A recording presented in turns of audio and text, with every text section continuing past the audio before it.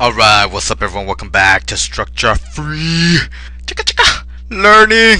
So in this video we're going to look at engineering dynamics again and using a normal and tangential coordinate system and figuring out some normal and tangential components from a given set of velocity and acceleration vectors associated with a particle. And in this case we've got this bird, like a super bird. At the instant shown, this bird, J seagull, has a speed of 150 meters per second, and the direction of the velocity vector is at an angle of 60 degrees from the horizontal, and the acceleration vector is towards the right of 20 meters per second squared.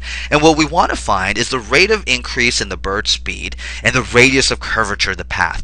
The way that we're going to solve this problem, our approach, is as follows. First thing we want to do is make sure that we draw a schematic of the given problem statement of the particle in this case, and make sure that we understand the given vectors, in this case velocity and acceleration, that are given to us. And when I say understand the vectors, we have to know the direction and the magnitude. Next, we're going to draw the coordinate system that we're going to use, or at least the positive directions of the coordinate system that we are going to use to solve this problem. And then we're going to use some basic vector geometry or algebra and determine the components of these velocity and acceleration vectors in the coordinate system that we want to know them in.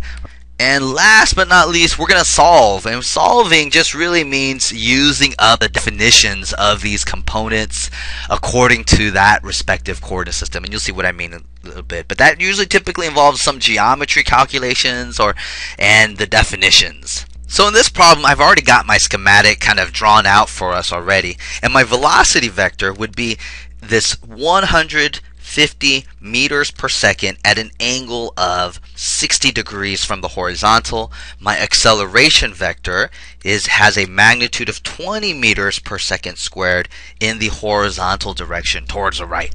And now what I want to do is draw that coordinate system.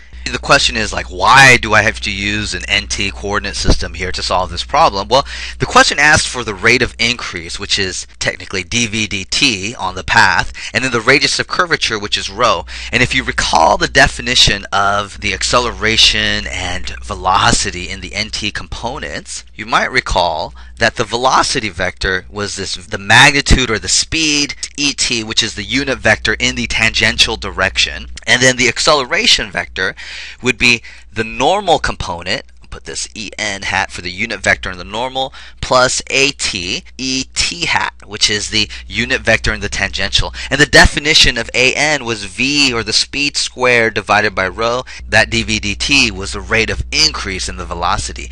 And so that tells us right away, oh, we got to be using NT components because my problem's asking for the exact things that are embedded, especially in the acceleration vectors here. Now, the velocity vector is important when we draw the coordinate system because in the NT components, the tangential direction is parallel to the velocity, or it's tangent to the path. So our tangential direction will just be, bam, call this plus t, and then my normal direction will be towards the center of curvature, which in this case is 90 degrees from that tangential component and going this way. And now I want to find the normal and tangential components of the acceleration vector, which looks like this.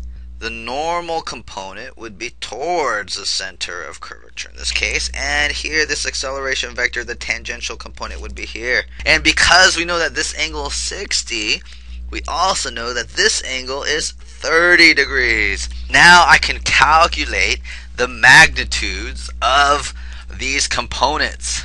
And knowing what I know about the magnitude of the acceleration vector, which is 20 meters per second squared, I know that the normal component is equal to a cosine of 30 degrees. And this would tell me that I have 17.32 meters per second squared in the normal direction. And my tangential component, AT, is equal to a sine of 30. That is just 10 meters per second squared. Now I just have to solve for the rate of change and the radius of curvature using the definitions of these normal components. Or I know based on the definition of my normal component, the normal component is v squared, the speed squared divided by the radius of curvature. And we found that the magnitude of this is 17.32 meters per second squared. You can just go ahead and solve for rho, and I would get rho is equal to 1,299.1 meters. And using the tangential definition, which is dv dt, that already is just straight up 10 meters per second squared. So Jonathan Seagull, is increasing his speed at a rate of 10 meters per second squared. The radius of curvature at that instant is 1,299.1 meters. Alright, hopefully that was useful. Let me know if you have any questions. There's no substitute for practice. See ya. Structure free!